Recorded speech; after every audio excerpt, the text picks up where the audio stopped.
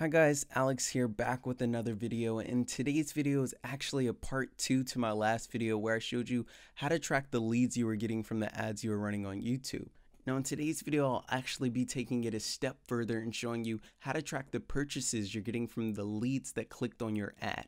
This video is, however, how to track purchases specifically on the Digistore platform. Now, if you've tried this on your own, you've probably come across an error message on Digistore saying that it only accepts tracking codes from Facebook and Google Analytics. So here's what you need to do. Go to Google, type in Google Analytics, and it should be the first link that pops up.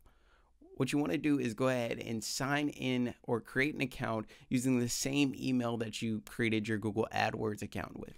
Next, you want to make sure these accounts are linked. You can do that in Google Analytics by clicking on the Admin tab in the bottom left corner. From here, you can go ahead and click on Google Ads linking in the second column. Now you should be able to see whether your account is linked or not. If it's not, just go ahead and click on the blue link and go ahead and link the account. Alright, so here's how you link your accounts on Google Ads. Go ahead and click the gear icon at the top, select Setup, and under Setup, click Linked Accounts. Where you see Google Analytics, select Details. And here you'll be able to see the status of whether or not your accounts are linked. Now that we've done that, we can head back over to the Admin tab of our Google Analytics account, and we're going to grab the global site tag that we're going to use to put on our Digistore order confirmation page. Since all we'll be doing on Google Analytics is tracking our purchases, we only need to put it on the order confirmation page. We don't need to put it on any other page of the sales funnel. In the middle column, you can go ahead and click on Tracking Info. Next, select Tracking Code. Go ahead and left click on the text to copy it to your clipboard, and now we're going to head over to our Digistore account. Over on the right under Account, select Tracking. Now select Set Up New Tracking. Now we're going to go ahead and give it a name. I'll go with Google Pixel. We want to uncheck all because we only want to track the front end product of our funnel. Leave it as initial orders and change this to order confirmation page.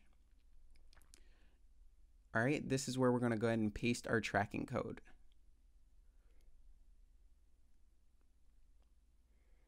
And now we can save. All right, we're going to head back over to our Google Analytics admin tab. And now in the third column, we're going to create a goal. This is like creating a conversion on Google Ads. We're pretty much telling Google Analytics what we want to track this page as. All right, so all you need to do is click on the red button, New Goal, and you'll be on a page similar to mine.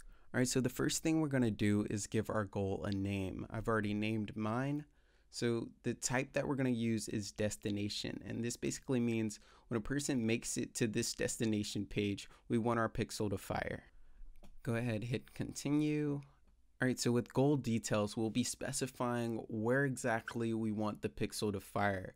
This could be the full URL. For me, I'm gonna select begins with, so I don't have to paste the entire URL.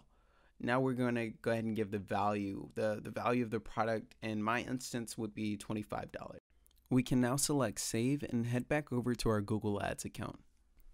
All right, we can click on the gear icon at the top, and under measurements, we can select conversions.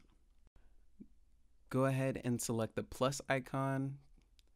And unlike the last video, we're going to select import.